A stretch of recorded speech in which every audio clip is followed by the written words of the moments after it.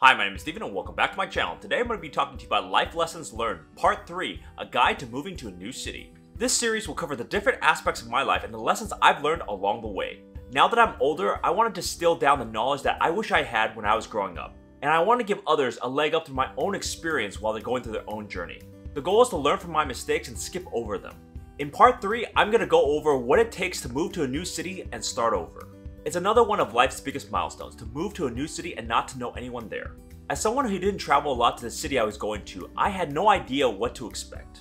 And certainly it was difficult and challenging to get my footing there in the first couple of months. I eventually learned a great deal about myself and how to start over in a new place. So in today's video, I'm going to talk about my background, my lessons learned, and my general thoughts on this. And before we start, be sure to like, subscribe, comment, share with your friends, hit that notification bell if you like this content. And here we go. So throughout my life, I've moved a bunch of different places, and each time I had to start over from scratch. I had to form new connections and new friends in each of the places I went to. In my early 20s, I was looking for my place in the world, so I moved around a lot to see what's out there. I was searching for adventure and novelty, and I was willing to risk my old lifestyle in LA. I knew that I had to start early and explore a lot before I settled down someplace. The move itself to a new location was easy, but starting from scratch was not easy.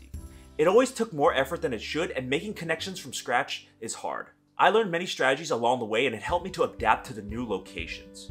And it helped me to ease my anxiety and stress of moving to a new location. I ultimately grew into a stronger person, knowing that I can move to any new place and thrive there. And knowing that I can start from scratch if I really needed to. These lessons I've learned are hard fought and will help anyone looking to move out to a new place. So now let's go through some of my lessons learned of moving to a new place. Number 1, live near the action. If you don't know the city you're moving to very well, live as close to downtown or near the action as possible. Because when you get to a new location, it can be quite lonely, so you want to seek many people as soon as you can. Being close to people can help you acclimate and integrate faster into the city.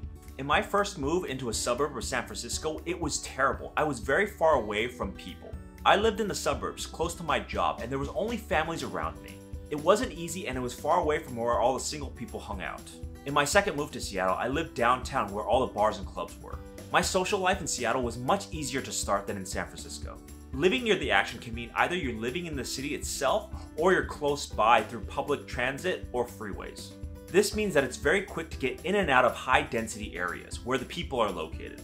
When I lived in the suburbs, it took an hour to get to the city. It was not easy for me to get to the people. And meeting people was difficult because I had to dedicate 2 hours going back and forth into the city. You want to remove as much barrier as you can to meeting people right away when you're integrating into a city. So when you're first moving to an area, find the most interesting and exciting place to live at. It might be more expensive, but it allows you to integrate into that city much quicker than living in the suburbs. Number 2, meet a lot of people. It goes without saying, but if you're in a new place, meet as many people as you can, and make connections to those who really gel with you. This ideally should be done as soon as you get there, maybe within a first month or 2. The longer you wait to go out and meet people, the harder it is to actually do so. This is because you get set in your ways and you get comfortable with staying inside. And the goal of this is to find people that you bond with so you can have fun, relax, and find something new about your location. I focused on certain activities when I got to a new location, like singing, improv, and hiking. And I was able to find these on social media like Eventbrite, Meetup, or Facebook groups. And through this, I was able to find lifelong friends that helped me really to integrate into the city and become my home, which I never would have done if I just stayed home and did nothing. So reach out and find people as soon as you move there to help you get integrated into the city. Number 3, discover a new you. Starting in a new city can be a double-edged sword. It can be either a really good thing or a really bad thing, depending on your perspective.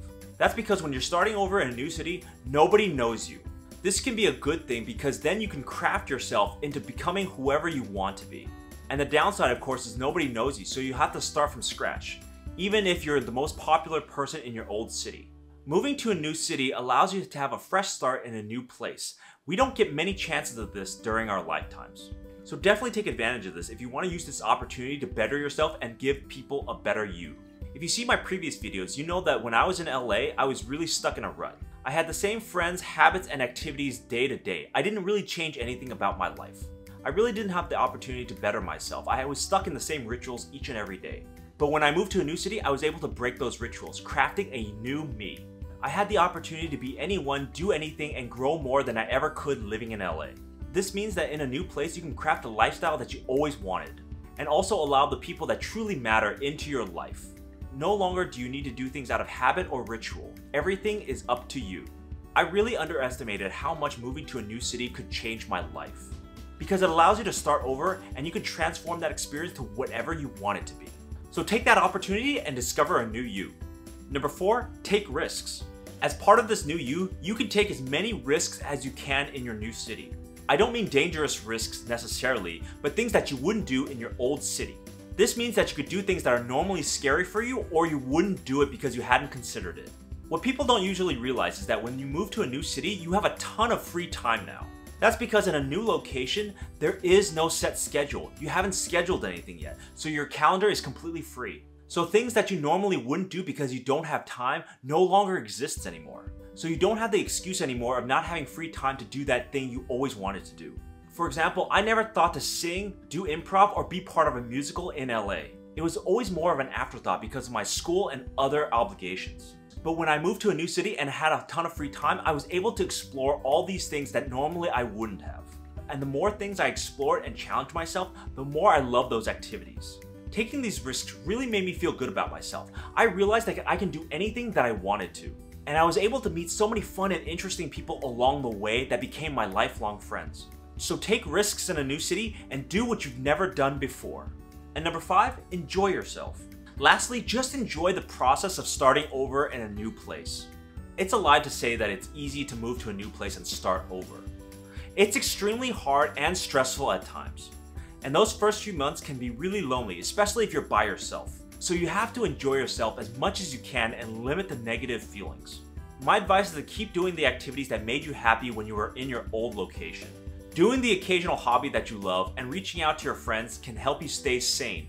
Because in the darkest of times, I had to rely on myself to push through some of this pain and uncomfortableness of moving to a new city. And I wouldn't have been successful if I hadn't enjoyed the process along the way. In this new city, I became a tourist, did some fun local activities, and made friends along the way. And that helped me to blunt the effects of being isolated and lonely while in a new city. So even though you're moving to a new place, don't forget to have some fun and enjoy the process along the way. And know that over time, you'll be alright. And now let's go through some of my general thoughts on moving to a new city. In the times that I moved to new places, I never generally consulted someone that actually lived in that city. I would generally not recommend the course of action that I took. Find someone that lives in the city that you're going to move to and ask them everything that you ever wanted to.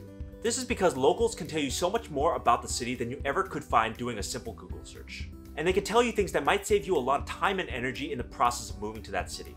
It can be either finding a local tour guide or sitting in the bar in that city and asking around. The more information you get about the city that you're moving to, the easier the process will be.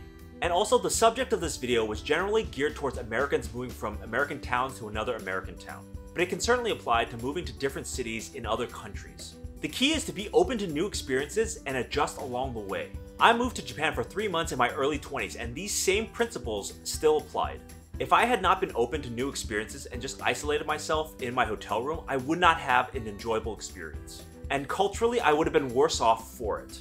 So definitely when you're moving to a new city, be open to the experiences and be flexible along the way because it'll help you integrate faster. So those were my lessons learned on moving to a new city. As a newbie mover, I learned invaluable skills the first couple of months I was in a new city. Because there wasn't anybody I could lean on and I had to rely on myself for everything. But it was definitely difficult and challenging along the way. Trying to craft a new life free from the past without a guide was extremely difficult. A lot of the time when I was in a new city, it was just me adjusting to the new schedule and habits. But going through it multiple times helped me to craft the confidence I have to move to a new city and be able to thrive in it. And knowing that I could start over anywhere is a powerful confidence booster. So the keys to successfully moving to a new city is to discover a new you, take risks, and enjoy the process. So thank you for watching. Please leave me a comment down below on if you ever moved to a new city and what was the first thing that you did. And I'll see you next time.